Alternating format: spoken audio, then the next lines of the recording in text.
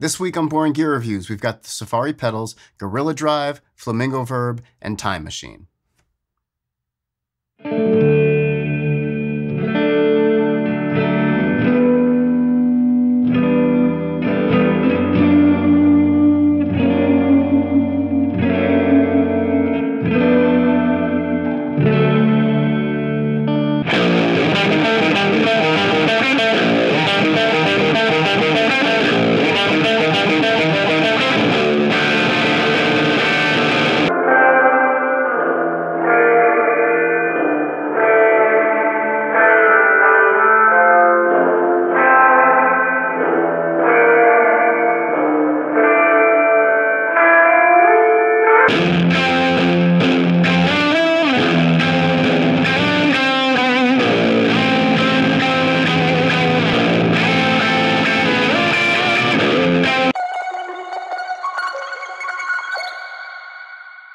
Thanks so much to Gnome from Safari Pedals for sending me these plugins.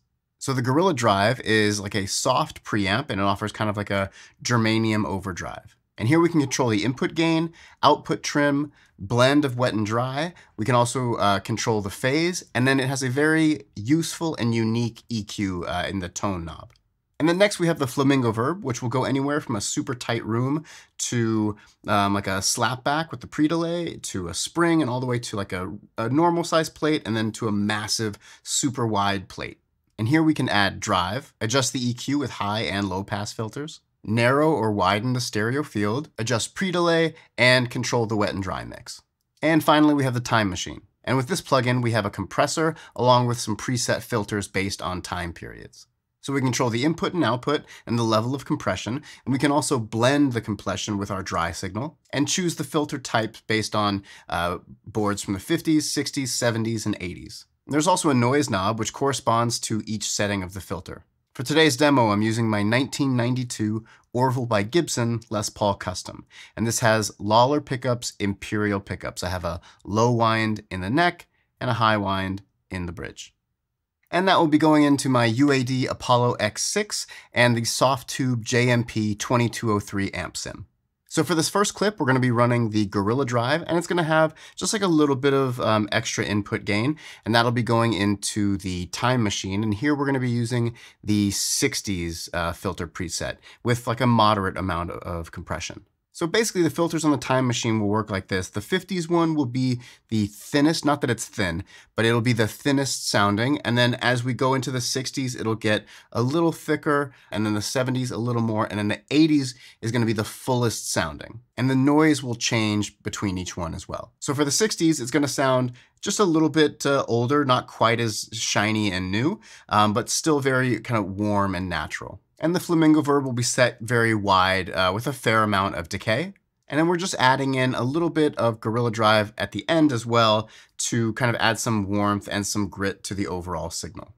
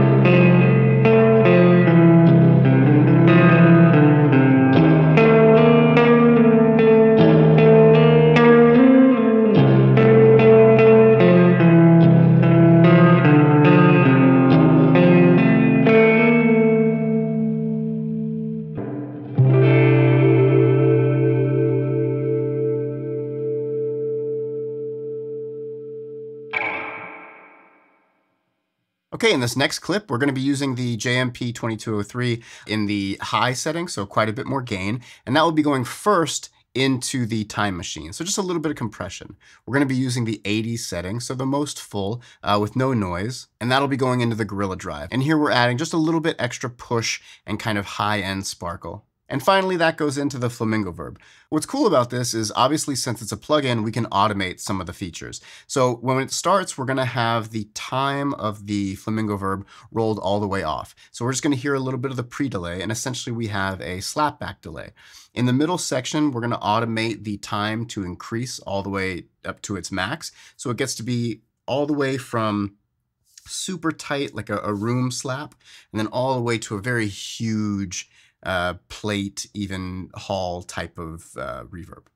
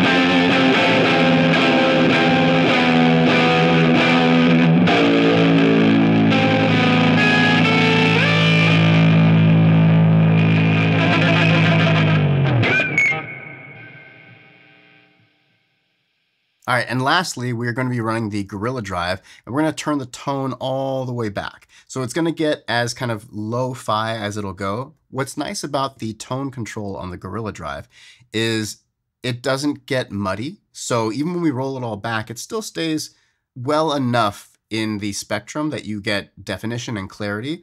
And then if you turn it all the way up, it doesn't lose low end completely. It still stays, enough that you feel like there's like a presence.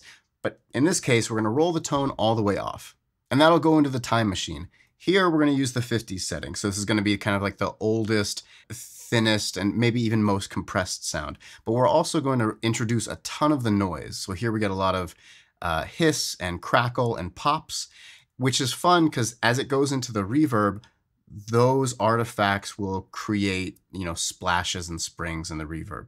And for the Flamingo Verb, we're going to have a large plate with the drive all the way up. So my goal with this particular setting was kind of like a more lo-fi, more broken, less traditional sound. What I love about plugins is the ability to kind of arrange things very quickly or rearrange the order of the effects very, very quickly to come up with new stuff. So in this case, what I wanted is like a very far away broken sound with a lot of kind of character and artifacts from the time machine.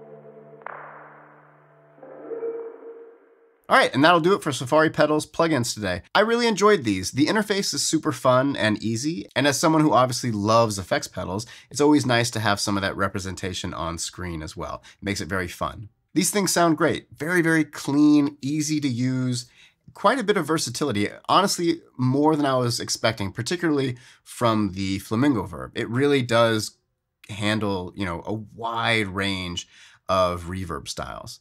The Time Machine is a very stripped down, easy to use compressor. So if you're looking for something that's not too complicated or intrusive, this is a nice option. And the Gorilla Drive really did add just like a little sparkle or kind of character to whatever signal I put into it. So yeah, these are very fun to use. They sound great. And I believe he has a couple more. I think there's a delay and a limiter, and I believe he's actually coming out with a physical pedal of the Gorilla Drive as well. So I'm very interested to see what's going on there. If you'd like to learn more about Safari pedals, click the link in the description below. And as always, thank you guys so much for watching. If you enjoyed this, please consider hitting that subscribe button and click the notification bell so you get notified every time I release a new video, which is every week. Thank you guys so much for watching. I'll see you next time. Peace.